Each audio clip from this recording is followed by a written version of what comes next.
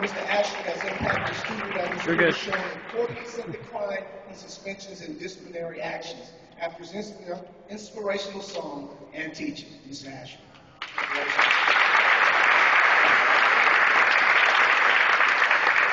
Reverend Roger Bauer is recognized tonight. He's not with us this evening. Next, we'll call up Kevin Cato. He's the director of the school band program at Mount Eaton High School.